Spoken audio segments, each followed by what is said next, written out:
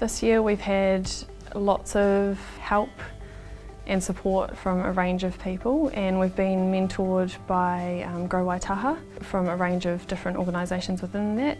We've also had the expertise of our lead principal. We also learn and mentor each other within the across school team, as well as the teachers within the within school teachers as well. So while we go out and we support them, there's also a lot of reciprocal learning that takes place at those times. Initially, in order to introduce ourselves and gain trust among our within school teachers, we would meet them in their environment, we would visit their schools and at times address the whole staff. We thought that it was important that not just the within school teachers knew who we are, but the staff in general, because one, they're part of our Kāhui Ako, and two, they need to know who these people are that come regularly into their spaces. So we spent a lot of time touching base with our within school teachers, sitting down in their staff room, having morning tea with them, sometimes sharing a kai.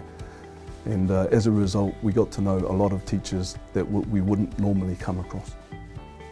So with my role as a within school teacher, I get to meet with Sue. She has really helped me look at my questions and the focus in my inquiry and how I'm using the data to drive what I'm doing. She's very good at getting you to explore new ideas. Also, the meetings that we have within school teacher meetings are really beneficial for everyone to sit together with our across school teachers and have a big kōrero about what is happening across our schools. It's really valuable, it's win-win for everyone. Our role with the within school teachers this year has been on two levels really. There's been their inquiry, so we've been supporting them in leading their inquiry process within their school, but also the other part has been developing their leadership capability, because quite a few of the within school teachers are not in a management position or in a leadership position, so it's been working through that process with them. We've had 2 meetings a term where they've had professional development, and as well as that we visit the schools. We visit each of them twice a term.